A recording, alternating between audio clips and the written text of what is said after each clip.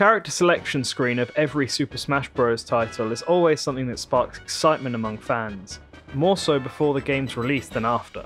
Since Super Smash Bros. Melee, character icons on the CSS have always used new artwork created specifically for the game. However, despite having original cartoon-like artwork, which can be seen on the box art or in the manual, the character select screen for the original Super Smash Bros. For Nintendo 64 opted to use official artwork of the characters from their original series instead. While I cannot verify a reason for this, one theory is that it was not a priority to make unique CSS icons for the fighters, and so it simply never happened. A more likely reason, however, is that this was done to make the characters more recognisable. Remember that this was the first Smash game, so fans of these characters would only know them from their original source games. My name is Nantenjax, and today I thought it would be fun to look at the artwork they used for the original Super Smash Bros. CSS, as well as the game's intro, as they share this artwork with the exception of the unlockables, and identify where the artwork came from originally. Not all of the characters have major changes, but the ones that do have very interesting changes, and we'll look at the reasons for why we think this might have happened. So, let's start this all off with Nintendo's main man himself, Super Mario.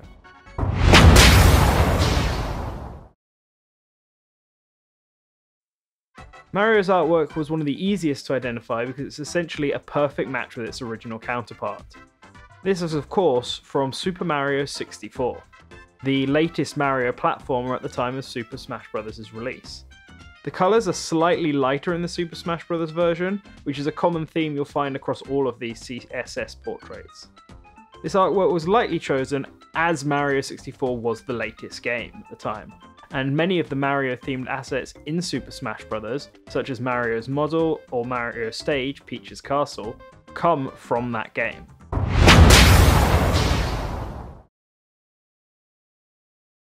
Now we look at the King of the Jungle, Donkey Kong, and his artwork isn't taken from the latest game, but from easily one of the most influential, and that's the first Donkey Kong Country game on the SNES. Just like the Mario render, it is pretty much a perfect match, except for a touch-up to the fur in the Smash Bros. Version.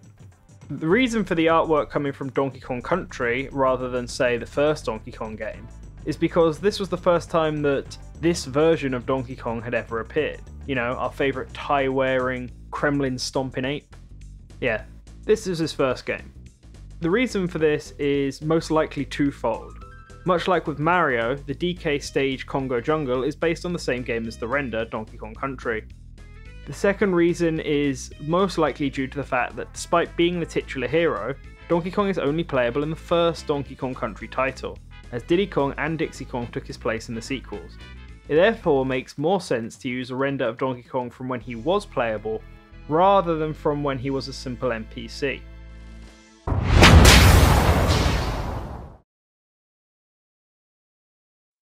Link's artwork is clearly based on The Legend of Zelda Ocarina of Time. The render itself is pretty accurate, but there are some slight differences, most notably the nose and eyebrows. Ocarina of Time was the latest Zelda game at the time of the original Super Smash Bros., and it is because of this that Link's character model and the stage, Hyrule Castle, as evident by the background elements of that level, are based on it. However, both the stage, the model, and the render are not 100% accurate, and while this may just be a purposeful edit made by Sakurai, I believe there is a better reason. Zelda content in Super Smash Bros. For 64 is inaccurate because the two games were made simultaneously. The Legend of Zelda Ocarina of Time came out 4 months before the original Super Smash Bros., and by the time of its release, everything would have been finalised for Smash. Sakurai has previously stated that the reason why Adult Link has a boomerang in Smash, when he cannot use one in Ocarina of Time, was because he did not know of this fact, and other details of Ocarina of Time's development, during the development of his own game.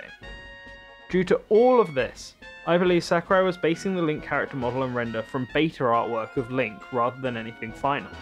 This one I'm showing on screen right now is the most accurate to Link's final render that I could find, as the nose is smaller and not nearly as pointy, just like in Smash.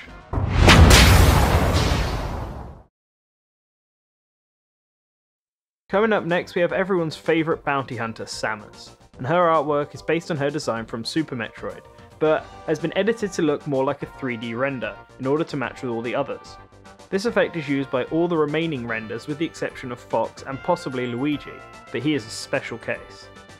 Super Metroid was the latest game released in the Metroid series at this time, as the Nintendo 64 never saw a Metroid game get released, or even go into actual development.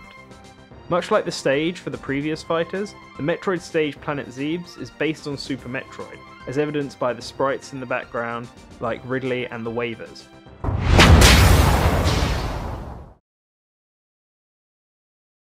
Yoshi's render breaks the mold from all the characters we've seen thus far.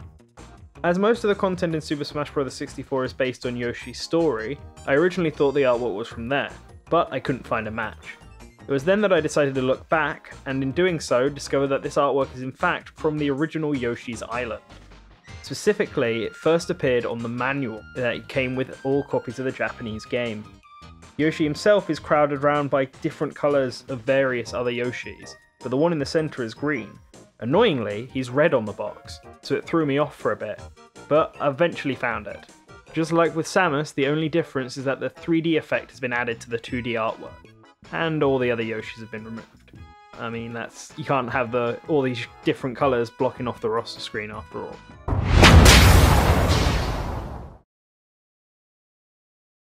I'm going to skip over Kirby for now and instead go straight to Fox, whose artwork comes from Star Fox 64, which is unsurprising, as pretty much every element in Super Smash Bros. About Fox is taken from that game, such as Sector Z, its stage. However, there are two slight odd differences between Fox's artwork and his eventual render. First is a bit difficult to say with full confidence, but it does not appear as though Fox's arms are crossed in the Smash render like they are in the original. I believe this is because his red scarf is more visible in the Smash render, however I cannot say that for sure, as his arms might just be slightly lower for this one, and are being cut off by the CSS icons. Or maybe they're not folded at all. The second oddity is more obvious though. The silver part of his helmet that you can see at the top of his head, in between his ears, while clearly visible in his original artwork, is completely missing in the Smash Bros. Version. It is not like his model had that part of the helmet removed, so I can only assume that it was done here on purpose so as to stop the grey from clashing with his name, as they appear in a similar colour.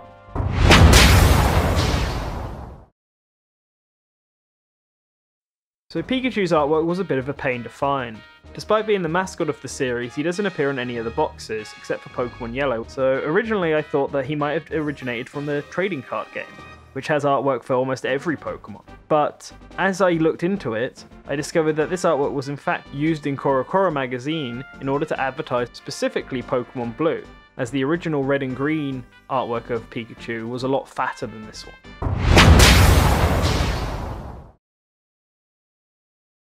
Now we move on to the unlockables, and Jigglypuff gave me a similar problem to that of Pikachu.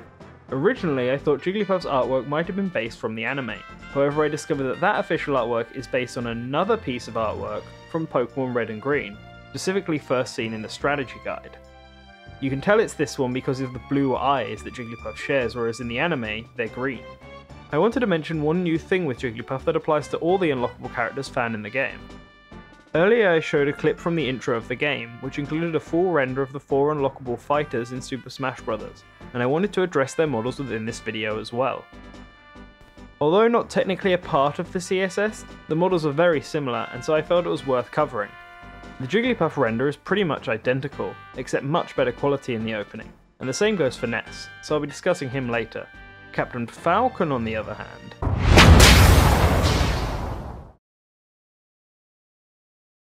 on the character select screen, Captain Falcon's artwork is based on his appearance in F-Zero X, the latest title in the F-Zero series. His appearance in the original F-Zero is very different to the one we all know and love. The render for Captain Falcon is pretty much identical to his F-Zero X artwork, although the Smash Bros. Version appears to be darker in colour, which made it a lot harder to confirm, especially when you compare him to the render used in the intro movie. Unlike Jigglypuff and Ness, Captain Falcon actually has a completely different pose for his opening render. I have no idea why this is. The pose he is in with the finger salute seems to be based on his infamous "show your moves" taunt that originated here in Super Smash Bros., as the pose is identical. This is rather amusing, as it is this pose that will go on to be used as the official Captain Falcon pose in both F-Zero GX and Brawl, arguably his most iconic pose. It just goes to show really how much of Captain Falcon as a character was defined by his appearance in Super Smash Bros.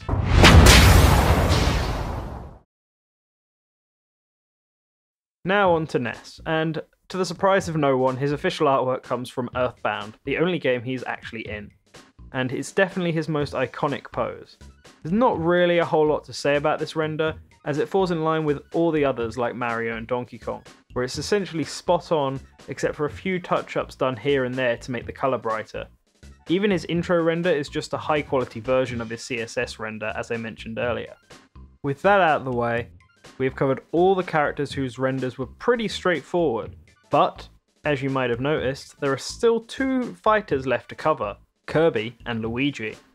These two each have something unique about their CSS render that made me decide that I needed to keep them separate from the others.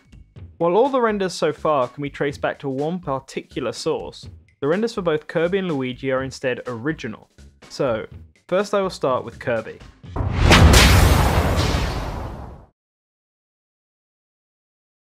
Originally, I was fully committed to just accepting this as an original render based on Kirby's adventure, until Nerbion, our resident Kirby fanatic, sent me this picture.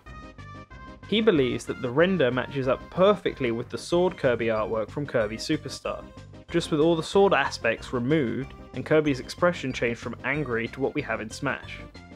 When you mirror the artwork, everything matches up, from the placement to the hands to, more importantly, the placement of the foot, that kept plaguing me in my own research. I now believe that this is the real source of the artwork, although it is still an original render, as any sign of the sword ability has been removed, the image has been flipped, tilted, and Kirby's expression has been changed. Now finally, we come to Luigi.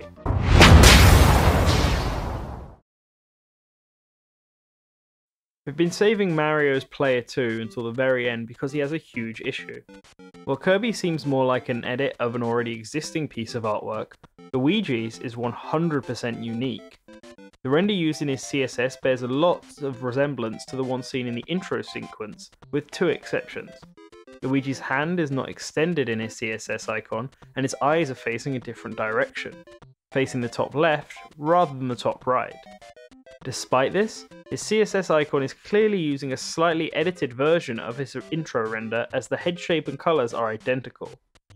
Due to this, I'm going to identify what went into designing the intro render instead. In all my research, I found two pieces of artwork that seem to match up, one of which doesn't even belong to Luigi. The first piece of artwork is from Mario Kart 64. I believe this is the artwork used to design Luigi's head.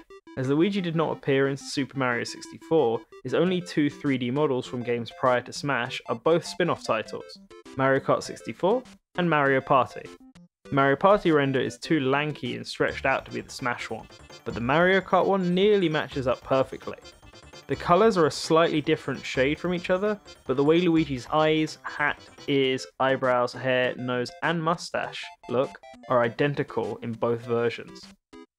The head for the Mario Kart 64 artwork appears to not be as long as the one seen in Super Smash Bros., but that could have easily just been an edit to accompany the new pose Luigi is making. So, onto this pose then.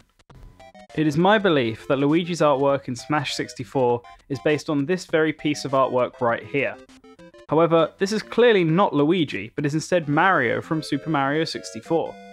However, this is likely the basis for Luigi's artwork, as comparing the positions of the arms and legs, as well as the shape of the hand, reveals that they are identical. The only real change, apart from the face, is that the Luigi render is thinner, because Luigi is thinner than Mario. So, the question now is, why did Luigi not get a render from his own artwork like everyone else? I have two theories behind this. The first is that he actually did, but it was from an unreleased piece of artwork related to Super Mario 64.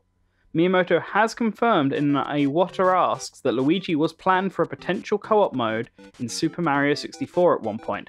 However, they could not make it work. The exact quote is as follows. "Ever since Mario Brothers, you've had your heart set on making a multiplayer Mario game. You've tried each time, but it's never quite come together. Even with Mario 64, it started with Mario and Luigi running around together, didn't it?" That's right. The screen was split, and they went into the castle separately. When they meet in the corridor, I was incredibly happy. Then there was also this mode where the camera is fixed, and we see Mario running away, steadily getting smaller and smaller. That was the remnant of an experiment we did, where Mario and Luigi would run away from each other, but you could still see them both. But we were unable to pull it off. It is unsure how far into development this got, but if artwork was ever drawn for Luigi for this mode, then it may be possible that we are seeing some of it here, as we know that Sakurai could have had access to beta imagery due to his render of Link. My second theory actually pertains to the way Luigi is in Super Smash Bros. 64. As I have said many times, the artworks chosen to represent the character's CSS icons are directly related to the way the character is portrayed in the original Super Smash Bros. So, with Luigi, he is in fact the first clone character introduced in the Super Smash Bros. Franchise, being a clone of Mario, and so it makes sense that even his artwork is cloned from a piece of artwork that used to belong to Mario. This artwork was most likely chosen as the source as it bears resemblance to one of Luigi's moves, similar to Captain Falcon's intro render being based on his in-game taunt.